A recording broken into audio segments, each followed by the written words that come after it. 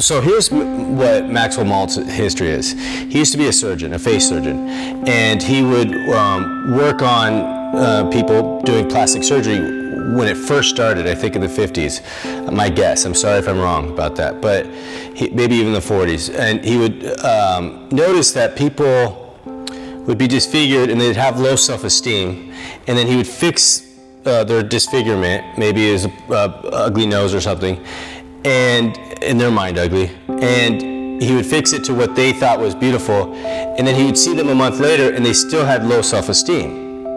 And he realized that it's not about what you look like, it's about how you feel about yourself, how you view yourself internally. It's not about the external, which is very deep. But the problem is he didn't go through that. And I'm a big believer of someone going through the fire to learn something themselves so that they could teach it really effectively.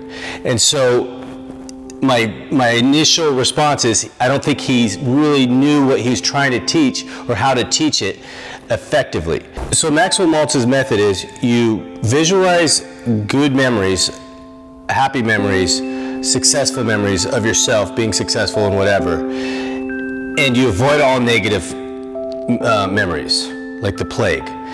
And that's one thing that you cannot do. You cannot avoid your negative memories. It's like stuffing yourself, eating food so you don't have to feel those feelings and face those fears. You can't avoid a bully on the schoolyard. You got to face them. And so that's one sign that shows me that he doesn't really know what he's talking about when it comes to visualization work and so forth. The second thing is his history being a plastic surgeon. He was always a handsome guy. He never went through the fire of being disfigured. He never went through the process of being disfigured and then feeling crappy about himself, then going through plastic surgeries with another doctor, having his face fixed, coming out still feeling that he has low self-esteem, and then coming up with this process of how do I have confidence? How do I love myself no matter what I look like? He didn't go through that process. If he did, this would have been much deeper. But the good thing about these